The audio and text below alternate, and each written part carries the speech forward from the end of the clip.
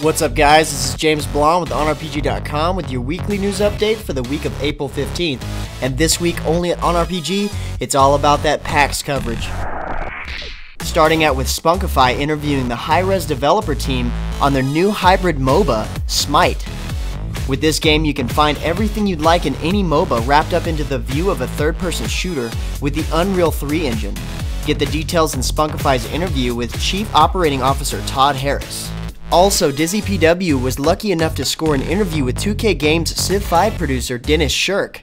This game is a personal favorite of Dizzy's, and he finds out in his interview how the Gods and Kings expansion is set to surpass the ever-popular and award-winning Civ 4 title Beyond the Sword.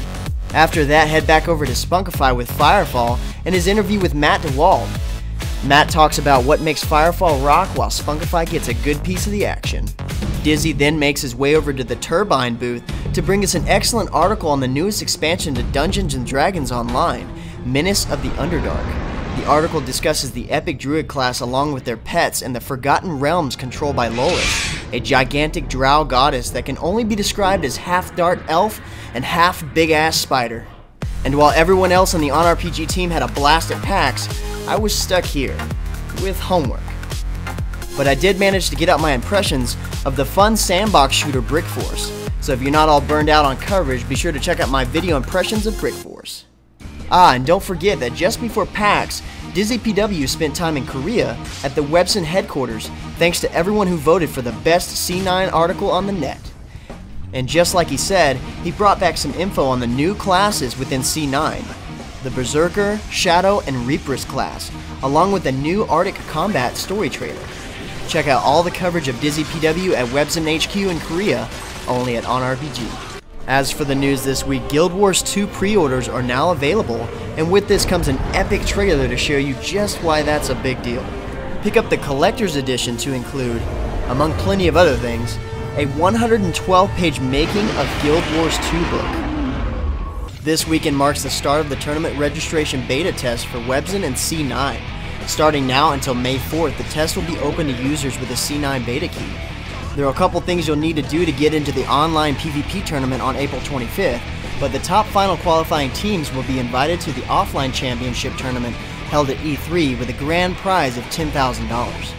Frogster and TERA EU has thrown down the gauntlet and invites players to take part in the final closed beta phase for TERA.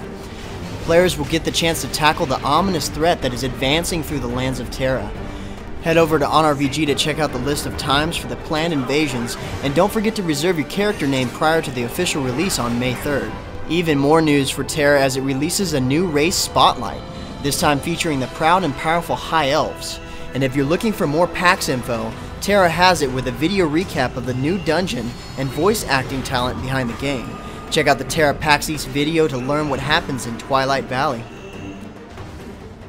Wargaming.net pushes out a new trailer celebrating 1 year live for World of Tanks, showing off all its success and glory as it shares its numerous praises. Check out the trailer in full at OnRPG.com. OnRPG has a boatload of giveaways this week, including a special giveaway event for Spirit Tales, and you don't even need a key to qualify for some sweet swag.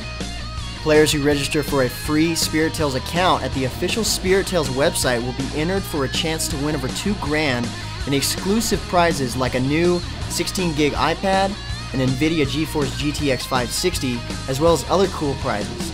Check it out at the events section at OnRPG. If you hadn't had the chance to play the world's fastest shooter Tribes Ascend, then I suggest you do so. I also suggest you pick up a spin fuser from the giveaway section at OnRPG. You know, to let you ease into the game. The anime-styled online golf game Pangea United is celebrating its 3rd year anniversary with a special tournament, and OnRPG has the goods to help you out. Grab a code and hit the course with a brand new ball and club in hand.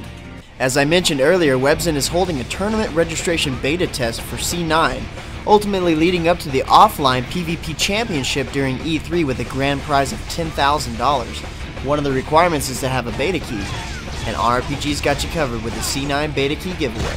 Get yours at the events section at OnRPG.com. OnRPG has one last giveaway this week, and this one is for our video viewers.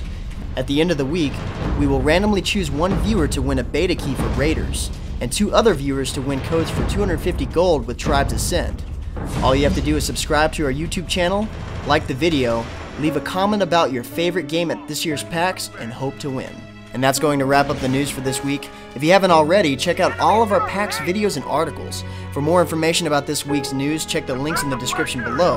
Otherwise, just hang out at OnRPG.com, but first hit that like button, subscribe, and comment to get a chance at a Raiders beta key. I'm JamesBl0nde. See you out there, gamers. I'll go for the enemy flag.